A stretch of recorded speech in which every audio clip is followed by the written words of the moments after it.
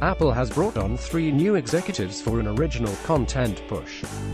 The tech giant has hired Tara Sorensen, Karina Walker, and Tara Pietri to build out its streaming content business, Variety is reporting.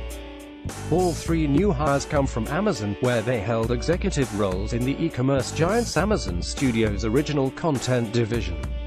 Sorensen headed up Amazon's kids programming and Walker led Amazon Studios' international programming. Pietri served as Chief of Business Affairs at Amazon Studios. Apple has been quietly building out a team over the last several months of entertainment executives aimed at crafting the company's original content business.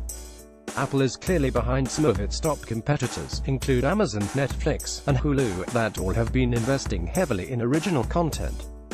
Apple so far has bought just a few shows, including the in-car singing show Carpool Karaoke and Planet of the Apps, a reality show focused on app development.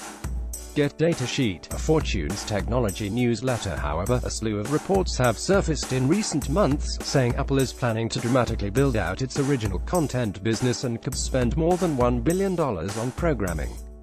Adding the 3 Amazon Studios executives appears to be a move in that direction. In addition to former Amazon Studios executives, Apple has added former major players at other Hollywood studios.